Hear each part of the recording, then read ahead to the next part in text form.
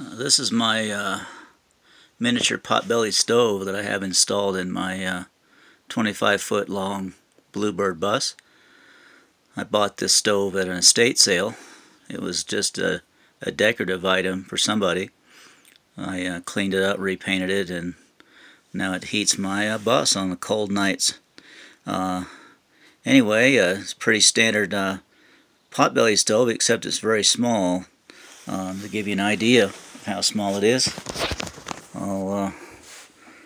that's your standard water bottle. There you go. It's probably 18 inches tall to the top of this plate here. And one thing I wanted to show, or a couple of things about this stove I wanted to show when it comes to putting it in a bus. The first thing I did is I took the legs off.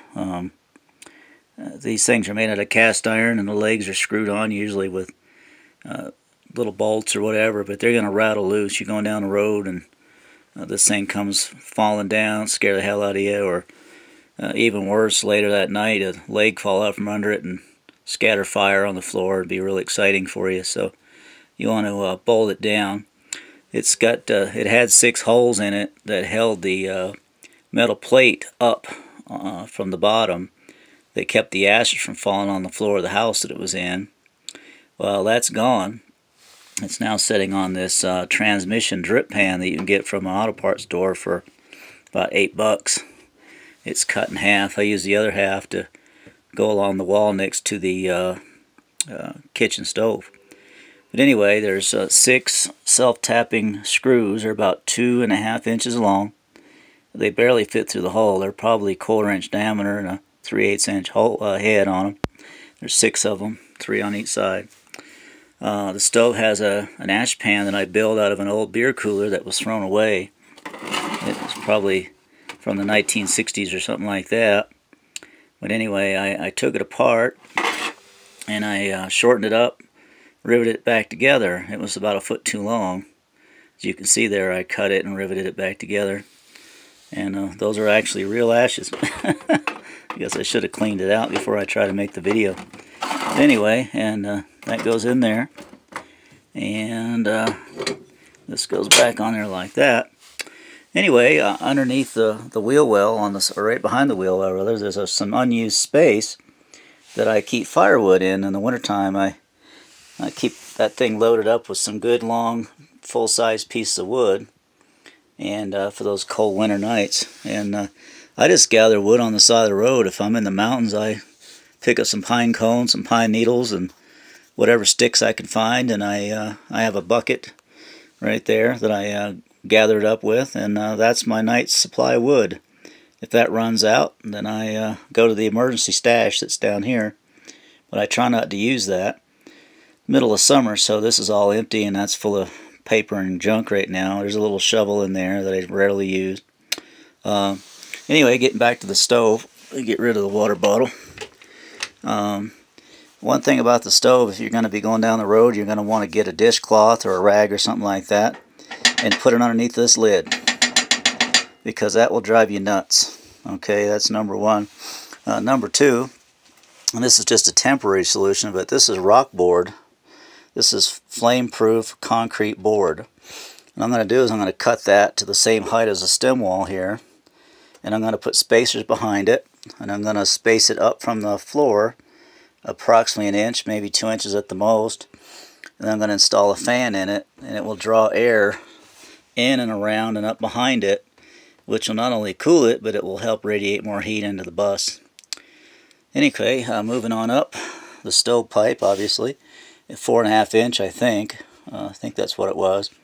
I had to buy this off the internet. I can't remember where I ordered it from. It's been a number of years, but without this, it's hard to control the rate of your fire. Even if you're careful, there's going to be times where you're going to want this, and this will actually make the pipe radiate a hell of a lot more heat, because you've got about a foot and a half of pipe here that is going to be full of hot gas and burning smoke and whatnot. So instead of having that just shooting right outside, you want to slow it down and have it radiate more heat. Alright, moving on up, the top here is where it gets really redneck, but this is a coffee can that I cut so the pipe will pass straight up through it and on up through to the top of the bus or above the roof of the bus. But this is filled with perlite. There's about an inch gap between the pipe and the can. It's filled with perlite, which is a material that's fireproof, and it's an insulator, and it's used in gardening. You can buy it cheap, big bags of it at Home Depot for $5. And this can be blazing hot, and this will be almost, no, it isn't cool to the touch, but you can hold on to it, so that tells you it's not going to burn your bus down. This is passed through the roof, and I cut it. Obviously the roof is not a straight shot, it's a radius. So this is an oval, and it was rather difficult to cut because this metal is thick. They make this bus out of some really good stuff. So I had to really work at this to get this that tight. And it goes on through up to the top or above the roof line, and there's a weatherproofed butyl rubber silicone kind of thing that's up there with a storm collar around that and a rain cap and a pass-through and all that on top of the chimney pipe so it doesn't leak. In other words, it's not a small pipe like this up there. It's a 6-inch with probably an 8-inch cap on it, so it's a heck of a lot bigger than this. But anyway, the people outside don't know that there's a small pipe in here, so it doesn't really matter. And I'm going to box this in. Basically, I'm in prototype mode here. This bus, I've been using it for a couple of years, going around the Southwest. I think I put about 10,000 miles on it so far, but I'm still working on it and figuring things out as I go. I've lived off-grid for 21 years, so I know a little bit about getting it done without using a lot of electricity or gas or any of the other stuff. But when I pull over, I don't want to have to plug in. I don't want to listen to a generator. And I don't want to burn a ton of propane because that's expensive and wasteful. So the wood stove and a bed warmer that plugs into 12 volts does just fine. The bus is equipped with a DC electric refrigerator that is kept going by solar that's on the roof. When I'm going down the road, I can charge the battery by the engine, of course. But when you're sitting on the side of the road or out in the middle of nowhere for 3 or 4 days, you don't have to mess with the generator if you can avoid it. So that's what the solar's for. And anyway, this is my little stove, and it's kept me warm on many a night, and it doesn't take a heck of a lot of wood.